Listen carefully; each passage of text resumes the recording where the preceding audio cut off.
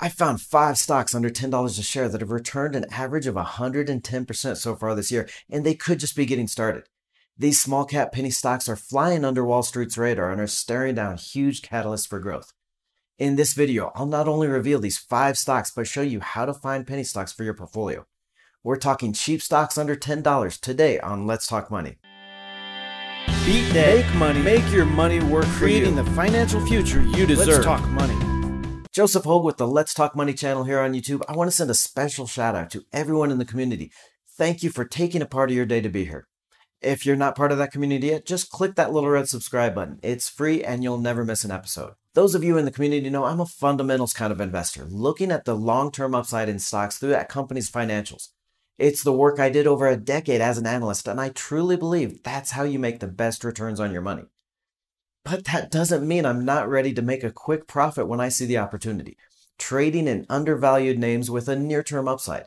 And there's no better place to do that in penny stocks under $10 a share. Now, at its core, there's nothing special about a company with a stock price under a certain amount. That price is just the market cap of the company and the number of shares issued in the market. Stock price should not matter. But in reality, it kind of does, because most investing sites don't allow fractional shares, meaning you need to invest at least enough to buy a whole share. That means there's just more investors to buy shares of those cheaper stocks out there.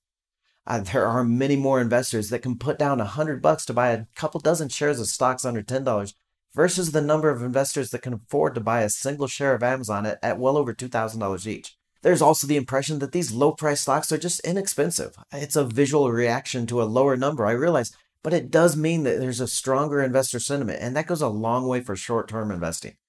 So I searched the 8,700 stocks available that trade at or below a $10 share price to find 5 penny stocks to buy right now. 5 stocks with the potential for fast returns and long-term profits. In fact, I'm putting these 5 stocks in my Webull paper portfolio with $10,000 each. Now, I love this option on Webull to create these test portfolios in different strategies. Webull is a newer online platform, but perfect for stock traders. It's completely free to invest. You'll never pay a commission to buy or sell stocks. And the app is just set up for stock trading in a way that Robinhood just can't handle. With Webull, not only do you get free trading, but also access to extended hours quotes before and after the official market open. Now, I'm putting together a review of my experience investing on Webull, but I want to get to those 5 penny stocks under $10. So I'm going to leave a link in the video description below to learn more about the site. Just like some of these other free apps, you'll get a free share of stock when you open a Webull account, so make sure you check that out. Now, those of you in the community know I'm not just going to tell you which stocks to buy. Instead, I want to show you how I picked these stocks and how you can do that for your own portfolio. So just a quick rundown of how I filtered for these 5 stock picks. Now, I started by screening on Morningstar for small cap stocks with a market cap under $1.5 billion, and then a price of around $10 or lower. You can adjust these a little bit if you like. Maybe look for even smaller companies or stocks under $5 a share. Now, I like narrowing this to small cap penny stocks because that's where the biggest opportunities lie. These smaller companies just aren't covered much by Wall Street analysts. So while shares of Apple might have 30+ analysts poring over its financials, there might only be a couple people looking at these smaller companies. That means more opportunity to find those undiscovered winners. Now, I also narrowed my list to companies with increasing revenue and income, as well as a healthy balance sheet. So here you can filter for sales and income in the last 12 months that are higher than the year before, and maybe a debt to equity ratio that's lower than the industry average. Now, one of the biggest risks in penny stock is that volatility in finances, that lack of financial flexibility compared to those trillion-dollar Apple or Amazons out there. So you definitely want to pay attention to make sure that the company has that strong income statement and the solid assets in its balance sheet. Our first stock under $10 is Zynex, ticker ZYXI, a $259 million medical device manufacturer. Now, this company has been around for 23 years, but just graduated to listing on the NASDAQ this year, which is a big boost to credibility and investor sentiment. Shares are up over 220% so far this year, but could have a lot further to go. Now, Zynex earns most of its revenue from a non-invasive electrotherapy pain management device. That's 90% of sales, with 60% of it from recurring monthly supplies. Now, I love that recurring chunk of revenue, and the company is developing a blood volume monitor and growing into the EEG diagnostic space as well. Now, Zynex has booked 12 consecutive profitable quarters, and orders were up 65% in the first half of 2019. It paid out a special dividend in the fourth quarter last year, and that's extremely rare for a small cap stock to pay out a dividend, but the company has $10 million in balance sheet cash and no long-term debt, so it's in an excellent financial position. Now, next up is Paysign, a $500 million vertically integrated provider of prepaid cards and payment processing services. Now, I really like the payment processing space, and Paysign has a lot going for it with its own card. It's growing into the pharmaceutical payments and preparing to launch its own Paysign Premier card. The company reports over 2.5 million cardholders and is growing revenue at a 54% annual rate. Now, even more impressive, though, is that it's booked 100% client retention for 8 years running. Now, this is another one with a stellar balance sheet, $6.3 million in cash and no debt for that ultimate financial flexibility. Now, shares are up by 205% this year, and even though this one just crossed into that $10 share mark, I had to include it into this list. Now, 3 more stocks under $10, but I want to throw this out to the community. Do you have a preference for company size in the stocks that you pick?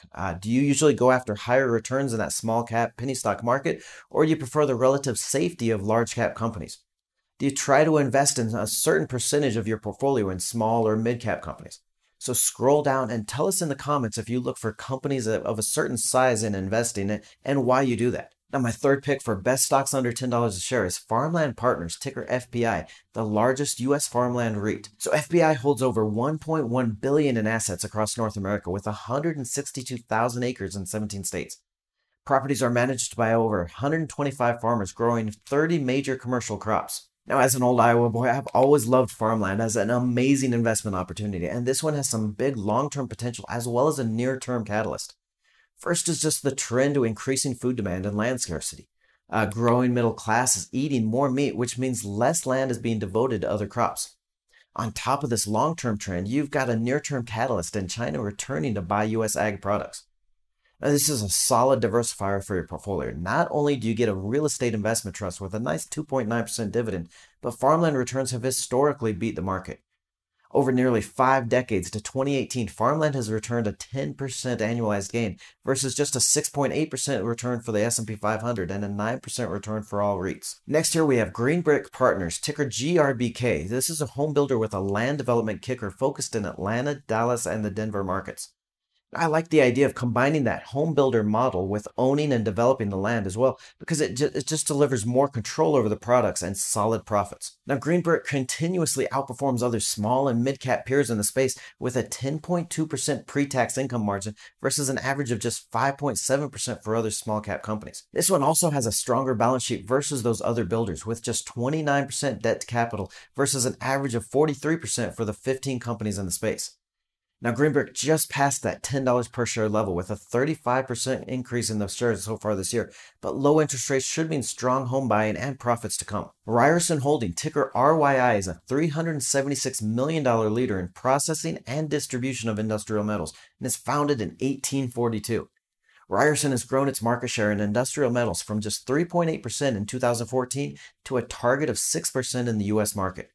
It's also improved the gross margin. That's the profitability on sales after paying suppliers by almost 5% since 2007. Now, these are some really strong performance measures for a 177-year-old company. The fact that it can continue to compete and improve on profitability. The company is continuously profitable, even as the broader industrial climate weakens a little bit, and it's produced a 42% return already this year. I'm putting these 5 stocks in my paper portfolio on Webull, and we'll be tracking it for the rest of the year.